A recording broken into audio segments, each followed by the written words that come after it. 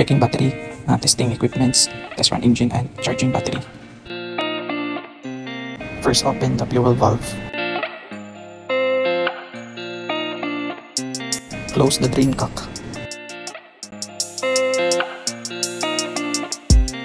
Choose either battery number 1 or 2. Test searchlight.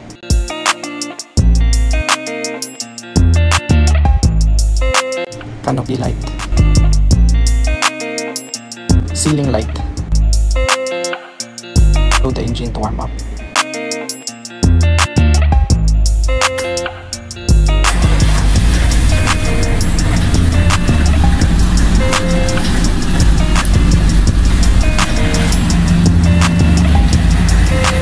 We use fresh water for cooling the engine.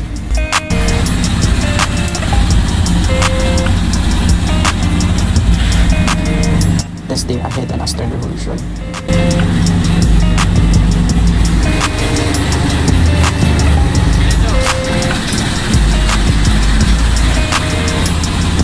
Pulling up this lever, turn off the engine. Then turn off the battery selector. Open the drain cock.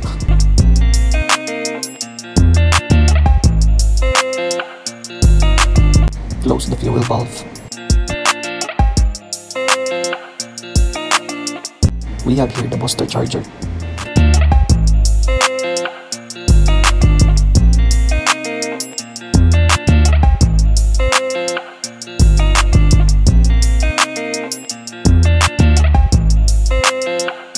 Select the battery to be charged and then push this button to charge. Turn on the charger and set to 12 volts only.